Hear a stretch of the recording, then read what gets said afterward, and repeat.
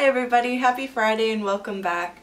This week we're going to be looking at a tutorial for how to make a bunny style baby teether. I make it with cotton fabric on the front. This is a great project to use up your scrap fabric, and I use a jogging fleece on the back. You want to look for something absorbent.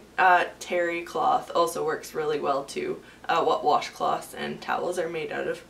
And then at the bottom here we have a teething ring. I usually get the beach ones. They have maple too. This is the most important part of it. This is what's gonna keep it safe for the baby. You want to inspect it before you use it. Make sure there's no knots or cracks in it or anything like that. I get my rings from Cara & Co. I can leave the link down below. This one is 2.6 inches or 65 millimeters in diameter. So these are perfect for a cranky, drooly, teething baby. You just dip the fabric part in some water and throw them in the fridge or freezer, and it really provides them some good relief so they hold on to the ring and chew on the ends here. This is a great project to throw in with a baby shower gift you have already. It's easy. You can whip up a couple of these in half an hour and they're super cute and fun. So let me show you how I make them.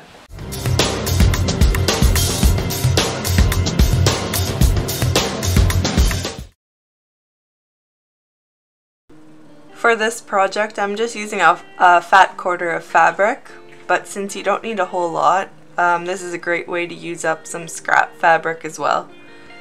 I'm just taking it and giving it a good iron to get those creases out.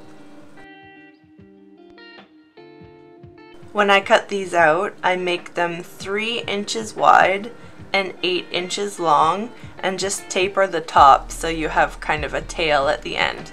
I have my fabric folded over, so when I open it up, it'll be about 16 inches long before you sew it.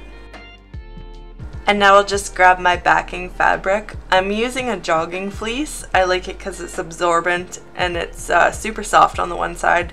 You can also use terry cloth or something else heavy like that. Now I'm just cutting out the backing with the same pattern that I used from the front. Open it up. And I'm going to lay my fabric right side to right side. So I have my right side of my backing facing up, and I'm going to flip my cotton over and pin it that way together. Make sure it's lined up, especially at the points.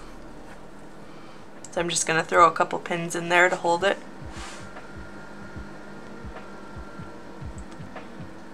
One last one here. It stays together quite well, but this is just for some insurance.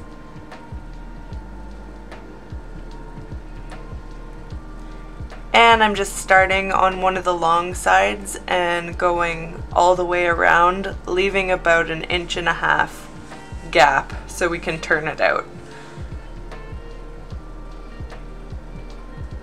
Now go really slow at your corners and really pay attention to keeping the same seam allowance throughout the ends. That's just going to make it look nice and crisp when it's finished.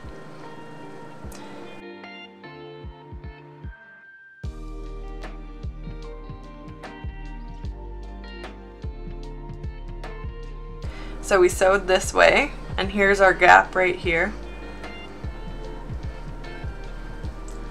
Trim the threads.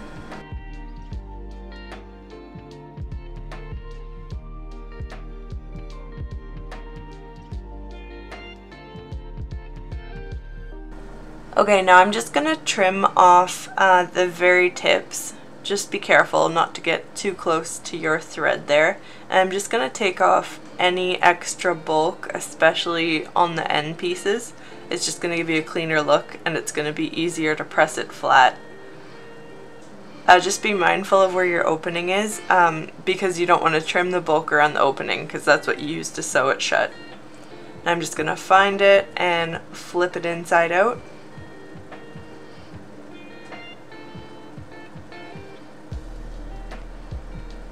Just be careful you don't pull your stitches on either side of your opening.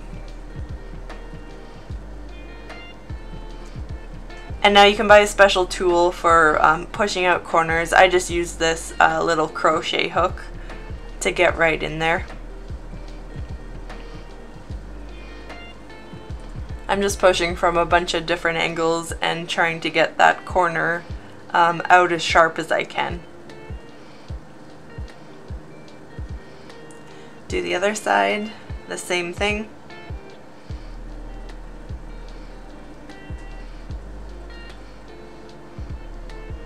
Just really take your time with this part because this is what's going to make it look really crisp and professional. There we go. And now I have it on my ironing board. I'm just pinching out the sides to make it as even as possible. So when I press it, all I'm going to see is the cotton at the front and our fleece on the back. Give it a little steam there. And I can do the same thing on the other side. Now just pay attention to where your opening is here. And you're just going to kind of grip it on either side and make sure that both fabrics are folded under and they're laying on top of each other and it's all even along that one side. And once you press it like that and it's even and neat, it's gonna be much easier to sew.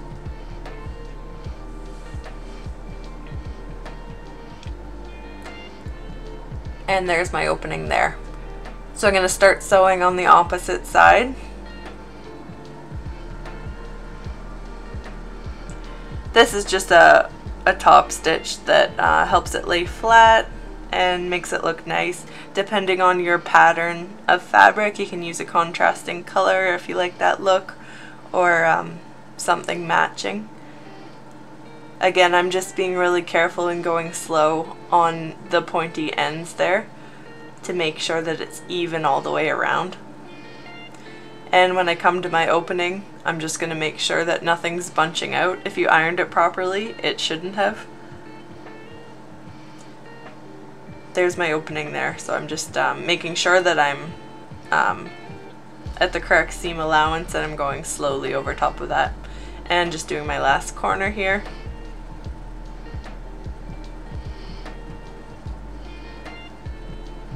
Make sure the threads are out of the way. And there's where I started. I'm just going to go back and forth a couple times just to make sure it's secure. Pop it out and trim the threads up. I'm going to give it just another quick press to make sure everything's flat and it's looking nice.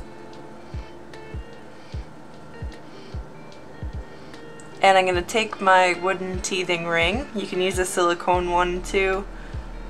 And I'm just pinching it in the center. I'm going to lay it on top of the ring and just pull the tails around through the back.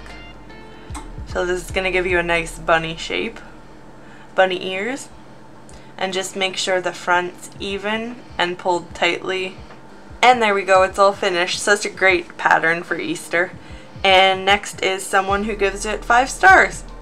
And that's it, guys. Thank you so much for following along with me this week. If you enjoy these tutorial types of videos, please let me know down below what you'd like me to do next.